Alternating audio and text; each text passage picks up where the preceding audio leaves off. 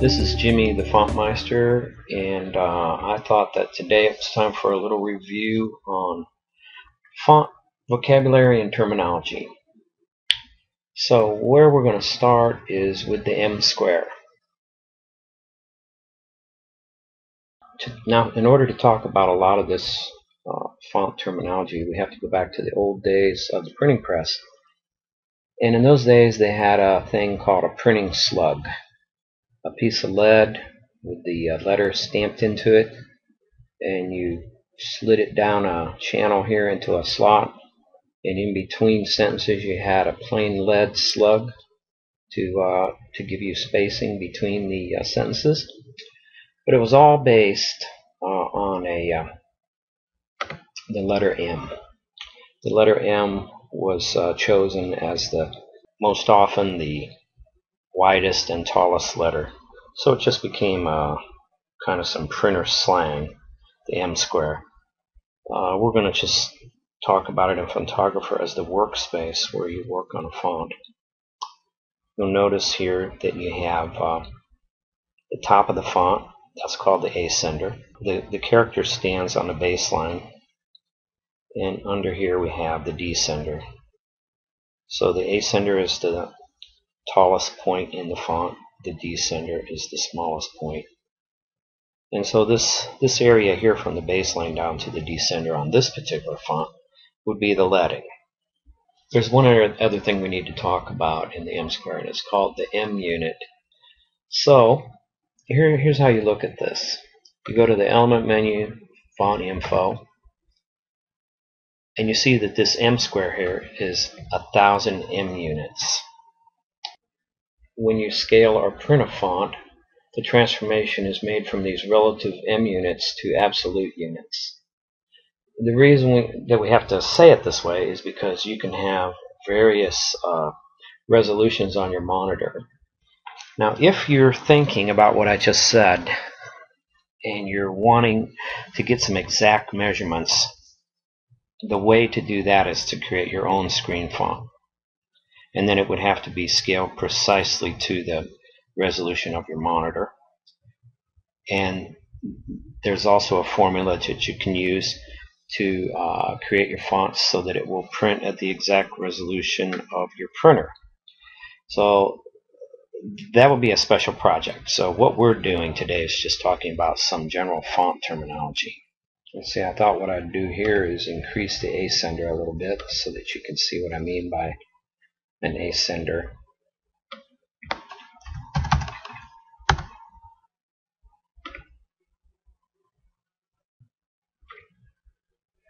Now I have a little more room for my leading.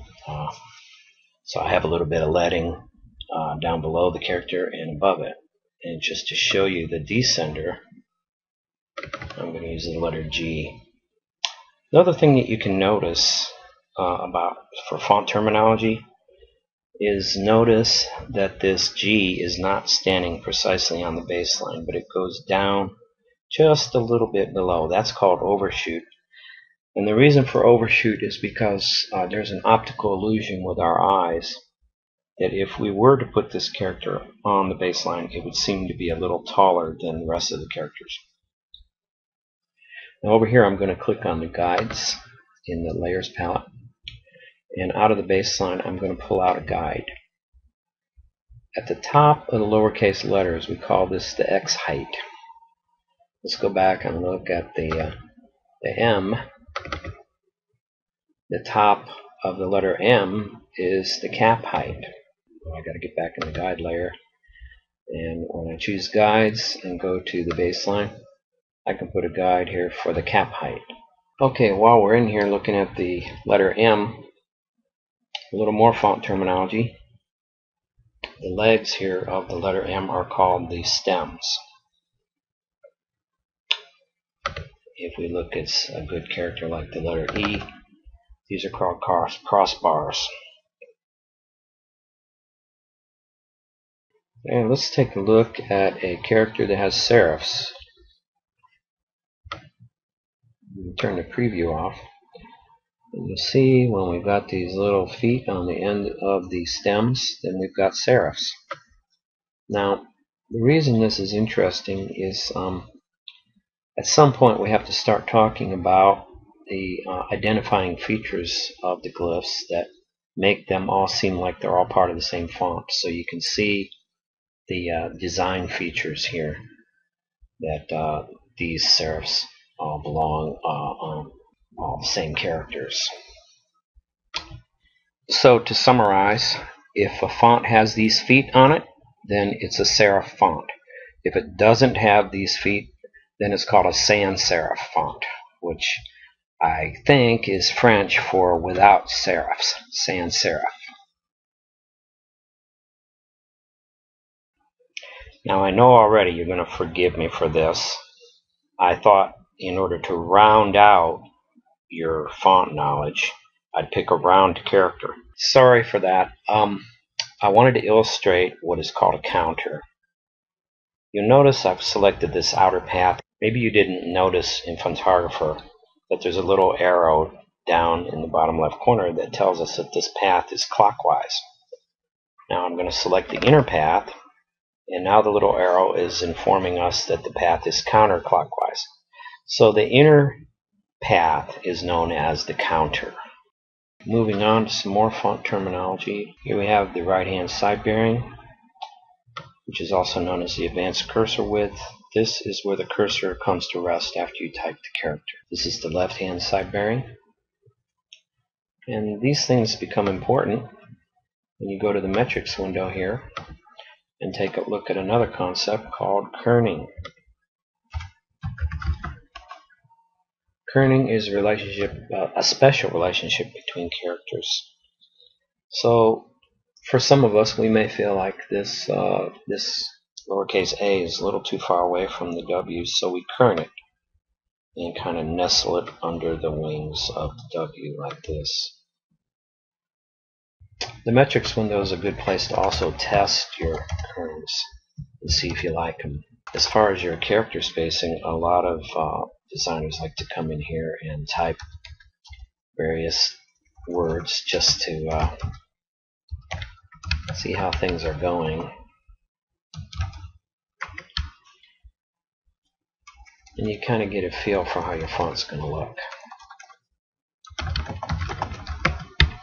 Another important concept for font terminology is to understand the difference between an outline and a bitmap.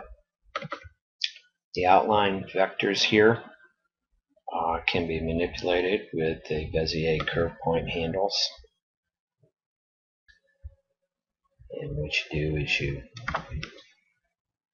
can play with them and shape the character any way you want. But when you're talking about bitmaps, you come up here to Window, Open Bitmap Window. And now, in relation to the M-square, we had talked about the variable unit called an M unit now, but in the bitmap world, this will be the screen font. And here, 1 pixel equals 1 point.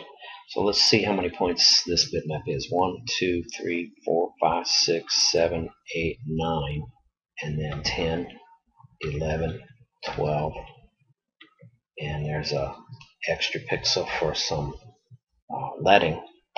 So this will be a 12-point bitmap. So here you have pixels equal points when you're in the bitmap world. And so when we're talking about bitmap again, we're not talking about a picture that came out of Photoshop, a bitmap. We're talking about a bitmap font.